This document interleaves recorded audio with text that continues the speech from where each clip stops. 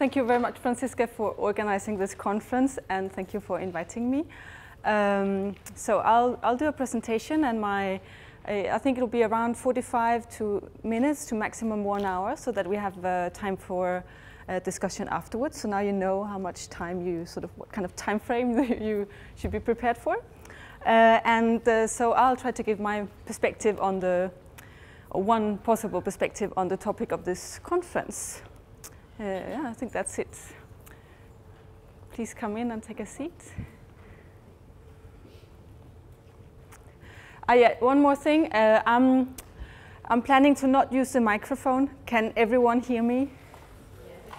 And if you cannot hear me during the presentation, please interrupt me, okay? So, because I don't want you to sit there, I couldn't hear anything. Please interrupt me if you can't hear.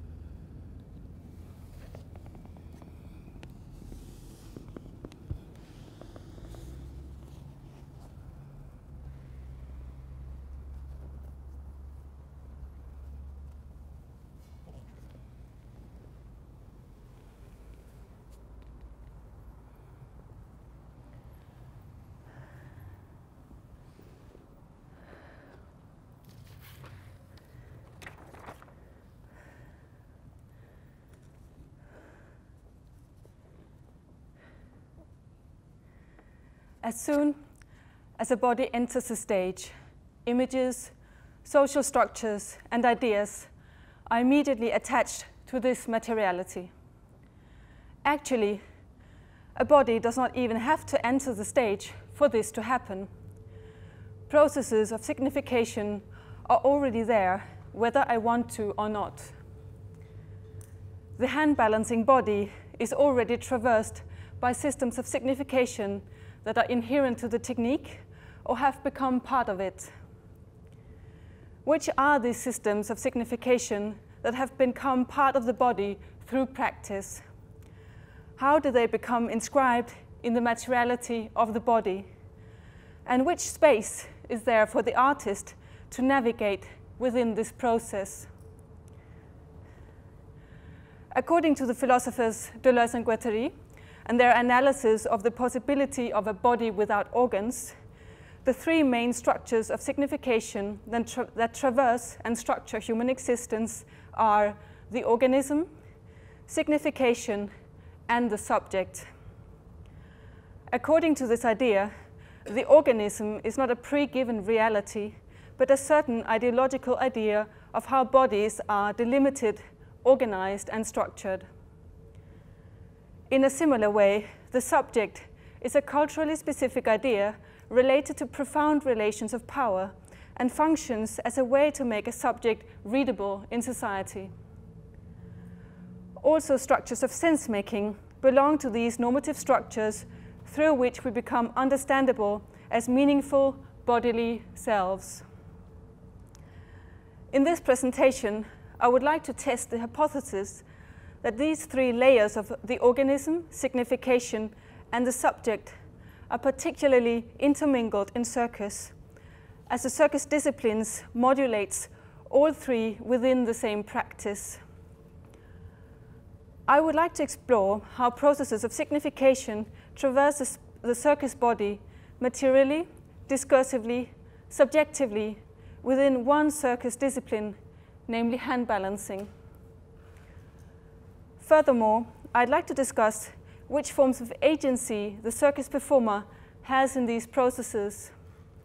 In which way is the circus body already being articulated before I even make any choice within that?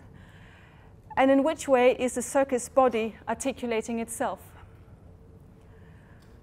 In order to understand this, I propose that we need to look at circus and each circus discipline not only as performance, but as practice. And as the possible rearticulation of the structures we are part of depend on individual appropriations and manipulations, I will allow myself to discuss how I have dealt with these questions within my own practice. Furthermore, I'll not delimit myself to a strictly Deleuzian framework. Rather, I'll take the three levels of the organism, signification, and the subject as a starting point, only to then go into more detail through other concepts and perspectives. In order to understand these processes in hand balancing, I believe I need to take liberties in manipulating this theoretical material according to my needs, rather than letting the theoretical material decide my focus and directions. An important question and concern within this work is thus how to articulate the rather mute practice of hand balancing within these powerful, strong philosophies and the discursive powers they are given within today's landscapes of research. Please come in and take a seat.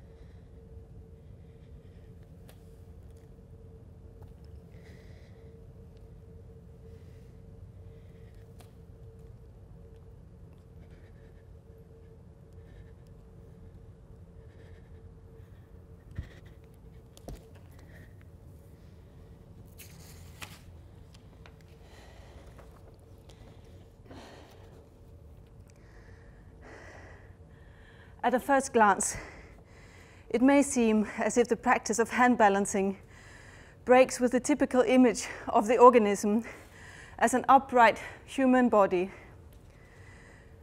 But if we look more closely, it seems as if hand balancing, in a certain way, takes the idea of the organism to the extreme. Not only does the aesthetic of hand balancing rely on organic qualities such as the display of strength, symmetry, and flexibility. Also, within the very principles of the technique, we can detect characteristics that are present within the ideology of the organism. For instance, anatomical analysis, physiological functionality, and functional efficiency. Within the organism, each body part must be discerned and distinguished, have a determinable function, and function efficiently. Hand balancing may inverse certain functions, but while doing so, it demands an even more elaborate analysis and efficiency. The technique of hand balancing relies on an extreme analysis of each body part and the way in which it is related to other body parts through joints. This analysis is expressed in the practice, for instance, through the necessity of isolating and dissociating each body part. The technique depends on the capacity to not let the position of the shoulders be influenced by the movement of the torso, hips, or legs. Another example of this dissociation is the necessity of distinguishing between the tilt of the pelvis, needed to flatten the back, and the movement of the legs. So you need to dissociate the hip and the leg parts, so to speak.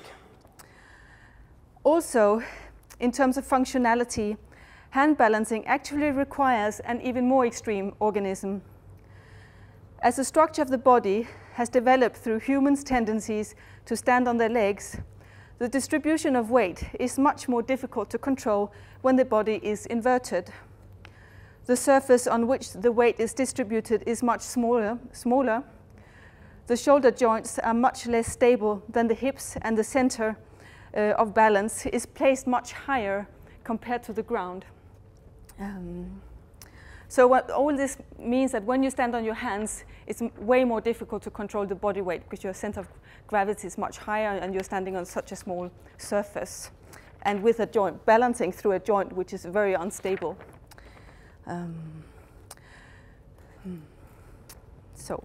Thus, hand balancing relies on an even more detailed and perfected organism capable of balancing within a biomechanically more difficult position. This demands not only a strong and flexible body, but even a neurologically specific one. In his work on the use of handstand in capoeira, Greg Downey shows how our neurological systems of balancing are both ecological, meaning that they are relying on the interaction between many senses at once, and plastic and changeable. Through practice, he claims, even our most profound bodily functions, such as our sense of balance, actually becomes enculturated, influenced by the body images and cultural practices that we are part of. Thus, this extreme organism is slowly anchored within the materiality of the body, including the nervous system. So, hand balancing, you could say, relies on an even more detailed and perfected organism. But we need to understand the double nature, or double movement of this process. It both anchors the normative organism within the body, and it renders a minute articulation of this organism possible at the same time. Due to the enhanced capacity of sensing nuances in postural balance, the hand balancer also slowly becomes capable of manipulating this organism and its demands.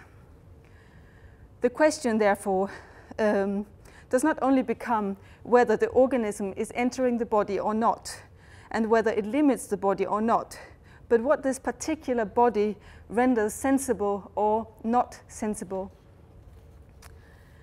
Within my own practice, this is what I'm most interested in at the moment.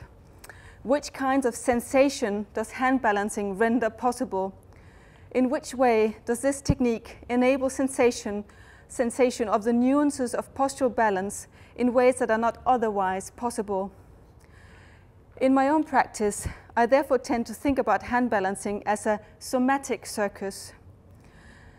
As a circus discipline, the focus of hand balancing is often on performance, and maybe even the performance of tricks, which you could say are another version of the extreme organism.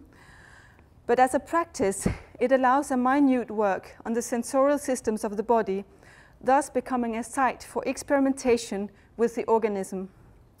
In fact, though hand balancing differs in many ways from the practices that we can tend to call somatic, I think this practice has some inherent characteristics which could qualify it as a somatic practice as well. The first characteristic, I would say, is the one of continuity and repetition. So hand balancing, as many other circus disciplines, requires constant repetition of quite few movements, as it basically consists of an intense training of the nervous system. Therefore, it allows to develop an understanding of the endless nuances and differences of sensation within one and the same figure, so just one and the same figure. Even if you're basically doing the same thing, so a handstand or standing on your hands, the same sensation never returns, but varies depending on the time of the day, the temperature, the degree of flexibility, and so forth. Rather than installing one skill to be repeated, balancing requires a constant search for the sensation of balance. Here, the analytical aspect of hand balancing, which may be understood as part of the ideology of the organism, also becomes part of the constant search for the sensation of balance. The technique of hand balancing constantly asks the hand balancer to distinguish yet more fine degrees in the angles of articulations of the joints, ways of distinguishing paradoxical and contradictory movements, and thus enter into yet more details of sensation. The very same characteristics which may anchor the organism in the materiality of the body here become part of a search for yet more nuances of that materiality. But hand balancing as a somatic circus is not only about what you feel, but also about what you cannot feel yet. At any moment of learning hand balancing, there are things that one curiously cannot feel. One leg that is held higher than the other, one body part which is tilting, or the body is twisting slightly. I tend to think about this as the gap of sensation in hand balancing, a gap that is constantly displaced. Thus, hand balancing is working on the limit between what can be felt and what cannot be felt or cannot be felt yet. It is pushing the boundaries of my own understanding of this materiality called my body, this organism that I'm part of.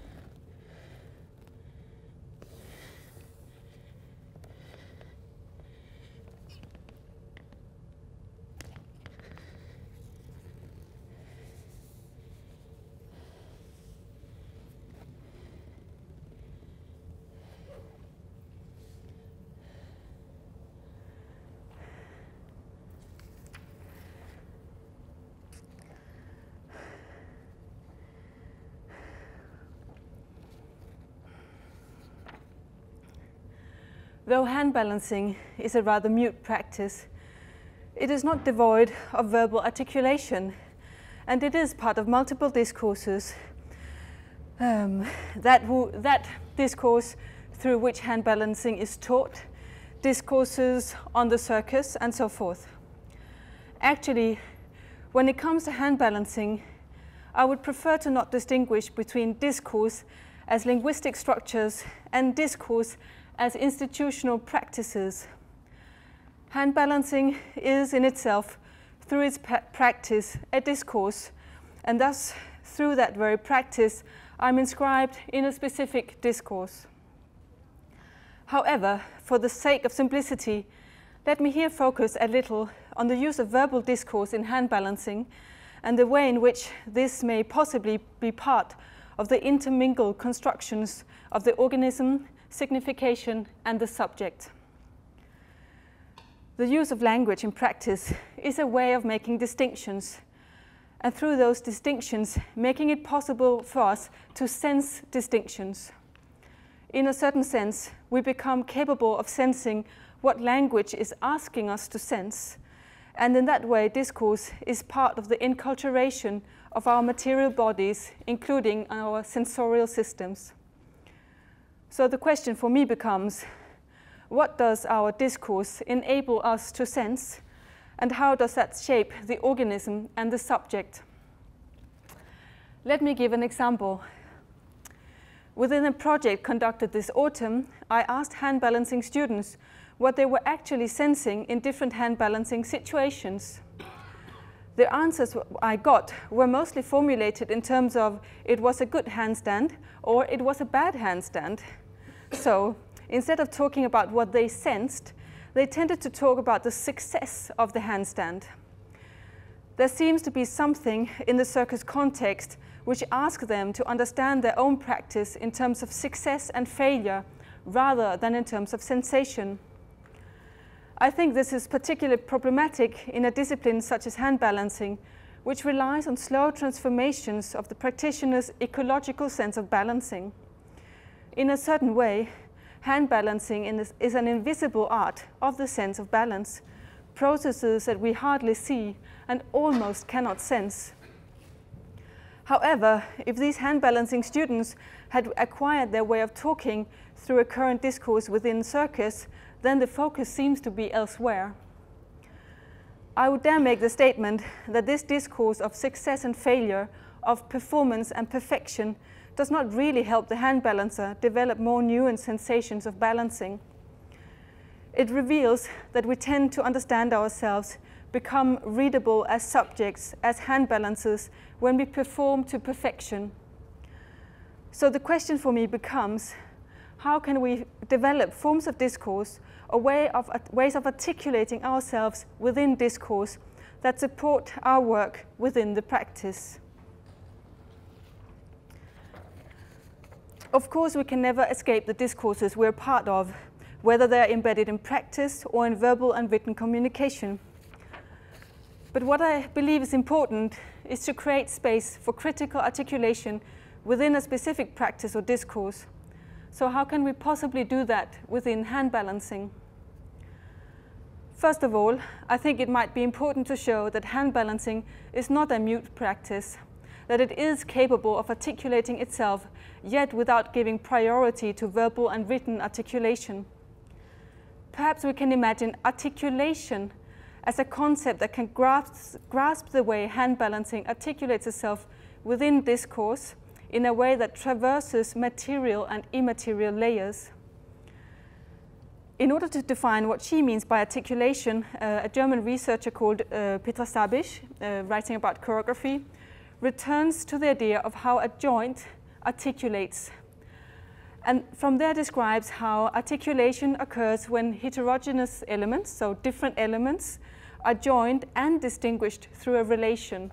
So you have two different body parts connected through a joint. So these are heterogeneous, so they are different, they cannot be combined, but they are yet combined through something which binds them together and yet separates them. So the elbow in this case. Does that make sense? Okay. Good. So this double movement of connecting and differentiating at the same time is thus characteristic of articulation as a process. And this, according to Sabish, includes, and I quote, a qualitative transformation of the parts in their mutual relation to each other, end of quote. On a material level, such a qualitative articulation and transformation seems to be at stake in hand balancing. This is yet another way to understand the analytical aspect of hand balancing and how the hand balancer needs to both connect body parts across an alignment that involves the whole body, and yet differentiate minutely between different angles and body parts. But how do we create techniques of articulation that would allow hand balancers to articulate their practice not only within the practice itself, but also in other media and discourses, yet without losing track of practice? Again, I do not think that there's one given answer to that question. But with my own practice, I try to find tools for how to bring hand balancing into contact with other forms of articulation in other discourses in order to allow for possible re-articulation of the practice. How to do that is not an easy task. First of all, it is not easy to articulate the specific characteristics and nuances of hand balancing as it is sensed and experienced. Secondly, there's always an overhanging risk that the practice of hand balancing is overruled by the concepts and metaphors of other practices. For instance, the practice of academic analysis through strong philosophical concepts. In fact, this has been one of my main concerns when working with this particular presentation. While trying to detect and analyze the layers of signification that become materialized in the circus body, how can I be sure that I'm not imposing yet other significations? Of course, I cannot be sure that I am not, or rather, of course, I am always inscribing yet other layers. But again, the question is not if this happens, but if it simultaneously allows for re-articulation. Therefore, there are two tools that I try to keep active in my work. One is the grasping of the concreteness of hand balancing, and the other is connecting hand balancing to something else. Through constantly trying to keep grasp of the concreteness of hand balancing, I'm struggling to articulate hand balancing from practice. I imagine that if I stay sufficiently in touch with this concreteness, that there is a chance that my concepts and tools do not take over, do not rule the argumentation. On the other hand, I need to connect hand balancing to something outside of practice or the practice of hand balancing itself in order to allow a re-articulation to happen. This may end up challenging the practice itself, but if we are to use verbal or written articulation as a method to critically articulate or re-articulate the discourses at work within hand balancing, then that is a risk we need to take. It may stretch that practice significantly, but personally I believe that that is a healthy exercise. So just as an example of this struggle with other discourses, I had to rewrite this presentation about 12 times to make sure that I did not sort of get on a high, like theoretical highway. You know, you choose the theoretical angle and then you've got all your answers, but how to actually anchor the argument within the concreteness of the work.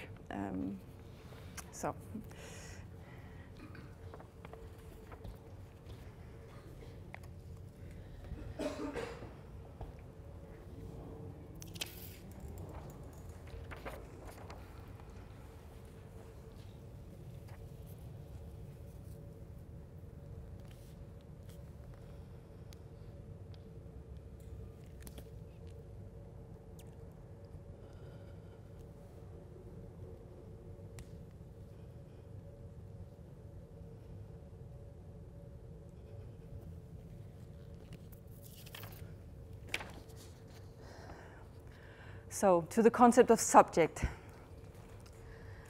The concept of subject is probably one of the most contested ones. So here I'll not go into detail with the complexities of what we might mean by subject. We can discuss that later. But I'd like to ask, are there any specific structures of subjectivity that are imposed upon us through the practice of hand balancing. But curiously enough, at least in my experience, the technique of hand balancing does not really seem to elaborate with any specific idea about the subject. At least within the discourse or the use of language within hand balancing training, or most of those kind of trainings that I have encountered at least, no particular effort seems to be directed towards processes of subjectivity. What makes a subject understandable is the very action of hand balancing, the performance of handstands, preferably to perfection. That is what makes the subject readable as a hand balancing subject. This is actually a good example of how intermingled the structures of the organism, signification, and the subject are in Circus and in hand balancing. It is as if there is no specific understanding of the subject outside of the performance of the organism, at least not one that is explicitly dealt with within the discourse of the practice itself.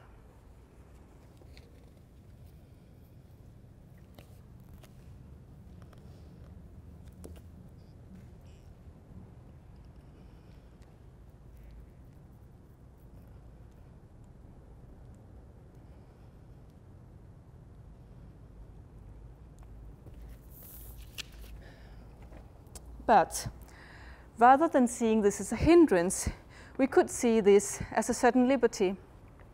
If the practice itself does not interfere with the subject's understanding of itself beyond the practice of hand balancing, then it leaves the individual to articulate her own understanding of herself as a hand balancing subject. Within my own practice, this level has actually become more and more important. Just as I have come to understand hand balancing as a somatic circus, a way of experimenting with the articulation of sensation, I also see it as a specific way of practicing subjectivity. Or to use Michel Foucault's term, I see it as a technique of the self.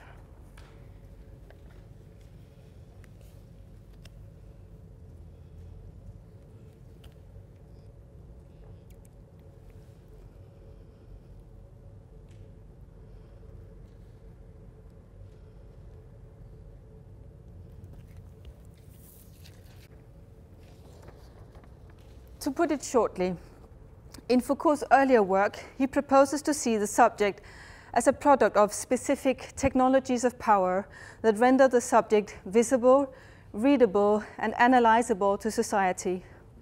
However, in his later work, he returns to this idea, looking not only at the technologies of power, but looking at the historically specific practices of the self, or techniques of the self. And he proposes that each society and period has these techniques of the self through which subjectivity is activated. So subjectivity is still culturally constructed, but through the activity and sometimes deliberate effort of the individual. And according to Foucault, certain practices of the self or techniques of the self seem to give more space for others, for the individual to critically engage with its own conditions and the world around it. Thus, when we look at something, the question is not only whether it possibly constitutes a technique of the self or not, but which space this technique gives for critical reflection. According to Amy Allen's reading of Foucault, this possible space of critical agency of the individual can be understood as two things. One, as the capacity for autonomy, including, and I quote, the capacities to reflect critically upon the power-knowledge relations that have constituted one's subjectivity, end of quote. And that's the possibility, and I quote again, to engage in practices of self-transformation, end of quote. But how can hand balancing, can hand balancing really be understood as a technique of the self, and does it in that case allow for critical self-transformation?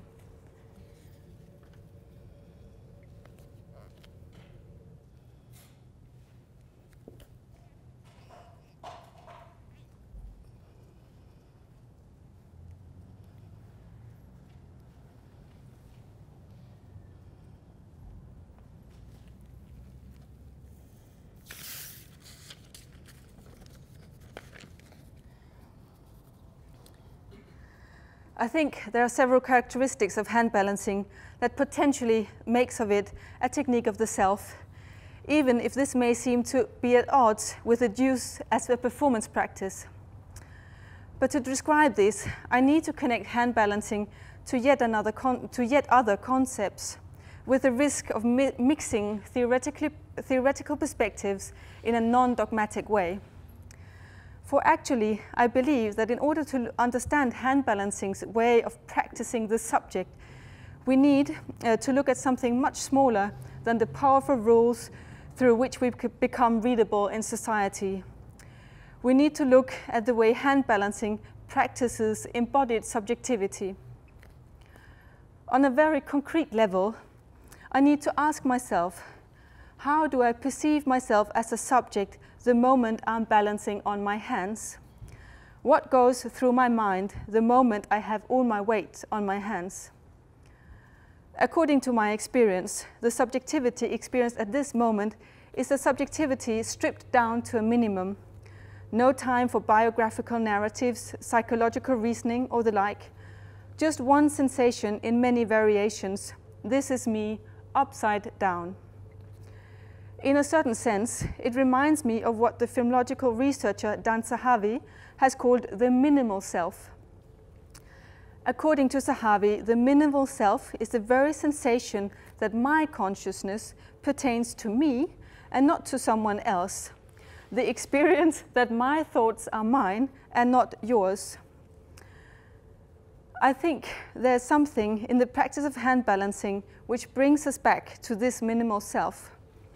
In the moment of balancing on your hands, consciousness is brought back to one of the most basic sensations of the self. This is my conscious experience of my body being upside down. Very experienced hand balancers may have the capacity to think about other things, such as shopping and to-do lists and so on, when balancing on their hands. But in the figures that are at the limit of your capacity, and they demand full concentration, and this minimal subject is what we are then brought back to. It's a hypothesis of mine, at least.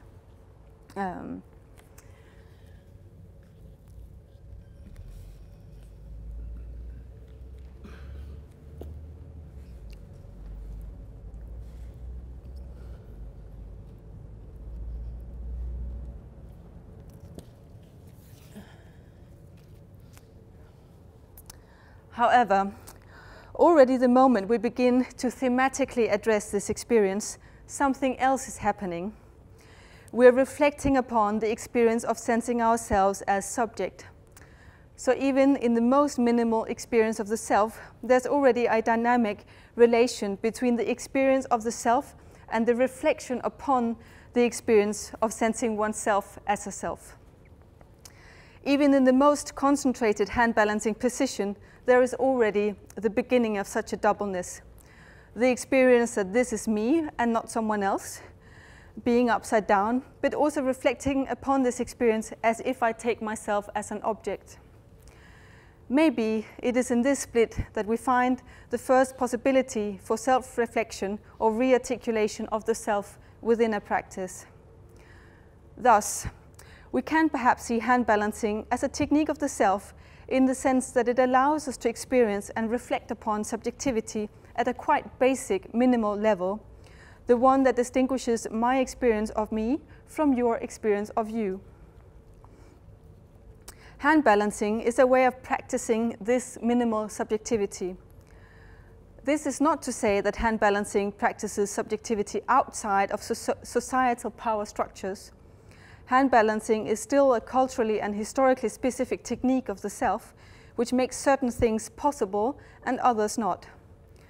But with some effort, it can become a site to critically reflect upon this and how to practice our subjectivities within the structures that we are part of.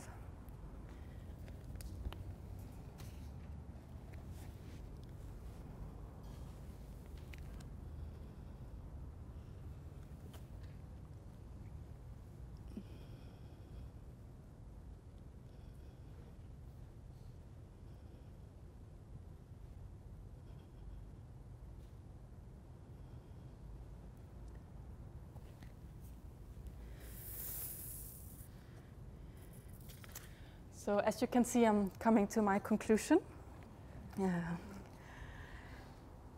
As a medium of circus is, to a large extent, the very materiality of the individual body, the material and immaterial structures inscribed in this body become a strong part of signification that occurs in circus performance. Therefore, we cannot see the circus body as a neutral material through which aesthetic signification is communicated in performance. We need to understand how different layers of signification are already materialized through practice, and which space the circus artist may have for re-articulating herself within those structures.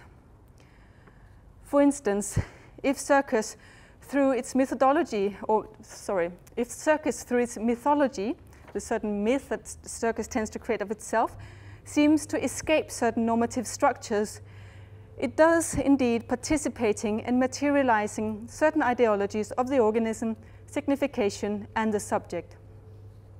Yet, rather than seeing this as something only to escape from, we need to see it in a nuanced way. These structures also make certain things possible. This elaboration of the organism that it creates also allows certain forms of sensation. The question is not how to avoid these structures altogether, but how to create space for critical autonomy and self-transformation within the structures of the practice. Or as Deleuze and Guattari would have said, how to install yourself of one of these strata and experiment with it. Or as I would add, how to create possibilities of articulation and re-articulation both within the materiality of the practice and in the meeting with other media and discourses. In my own practice, I have struggled with this in several ways in order to come to terms with the expectation imposed through circus hand balancing. I have ended up almost removing hand balancing from the field of circus. I have made of it, in my own practice, a somatic circus, often practiced solitarily, focusing on hand balancing as a way of exploring sensation rather than as a way of performing. And I also tend to think of it as a technique of the self, a way of sensing and practicing subjectivity, and a space for reflection upon the structures that I am part of, whether it is as a circus artist or as a researcher. And here I'd like to add that actually the creation of this, or the sort of formulation of this somatic circus as a technique of the self is just as much a sort of reaction to the structures imposed on us through research. So it's not only, if it sounds critical towards circus, actually it's even more critical towards the structures of academia. But we can take that discussion later. The question is not whether circus imposes structures of signification, such as the organism, semiotic meaning, and subjectivity upon the circus body, but to which extent it gives space for critical re-articulation within these structures. I do not know if I succeed, and I do not think that this is the only way of creating space for critical re-articulation of circus hand balancing. But I do think that if we want circus to be a vital field of expression, we need to make space for different kinds of re-articulation, even if we may sometimes end up taking a practice to its limits.